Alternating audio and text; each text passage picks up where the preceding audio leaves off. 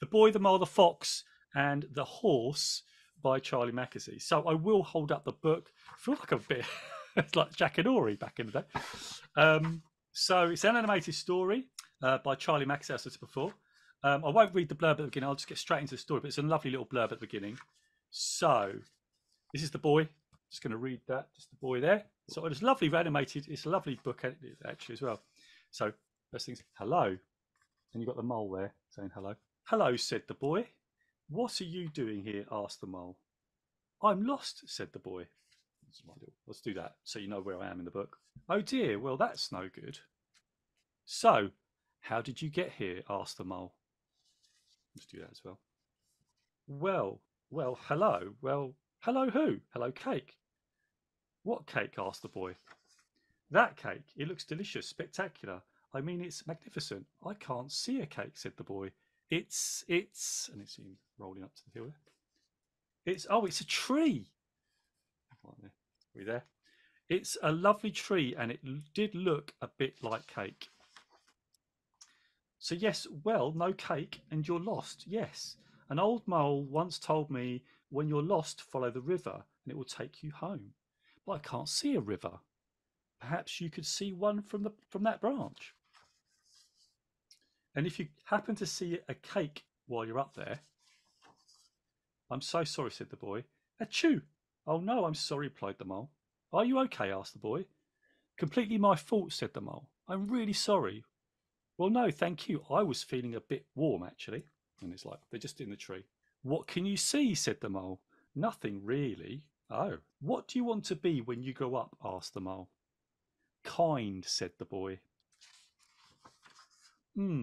Said the mole. Nothing beats kindness. It sits quietly beyond all things. And that's where I want to stop, because that for me is one of the big lessons. And it's actually on that part of the story where I actually did record this bit of the animation. Yeah. So I want to talk about kindness. And in my little clip, I put kindness is king. So Lee, what are your thoughts so far on the story and a lesson of kindness? What are your thoughts? I completely agree with the sentiment about it being king. I think it was the right thing to say. 3 or 4 years ago, it became a bit of a trendy thing to be talking about it. And I don't think it had been out there a lot beforehand as something people were promoting. I think the fact that it is a good thing. What was the exact words? It comes before all things. How did it say it? Nothing beats kindness. That's it. Sits quietly beyond all things. Which I think is a good lesson. I think if you can make that your number one mantra, I think that makes, well, for you and for other people, makes things a lot better, I would say.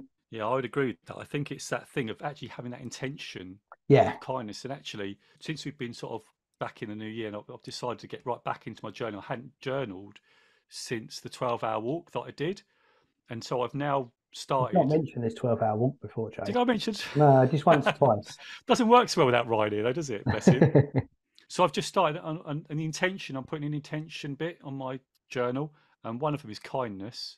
Second one's in the moment, and the last one is the one that you've adopted, non-judgment. I'm going to try and be intentional about all those 3 things throughout the day. And I think they kind of go hand in hand as well, don't they? Yeah, I think they do. And I think if I can, so for me, and I'm just saying to TikTok and everybody here, if we can maintain an air of that going into every conversation, every interaction we have with others, I think that's going to put you in a good place, even when you get people that are going to be horrible, that are going to be in your face. Because let's face it, you are going to face people that aren't going to be very nice sometimes, right? Or they've got an agenda and you'll want to react to something. So yeah, that was the reason why I loved this. And in fact, on Instagram, this little post that I've done has got quite a bit of traction as well, which is still resonating with people quite well. That's really good.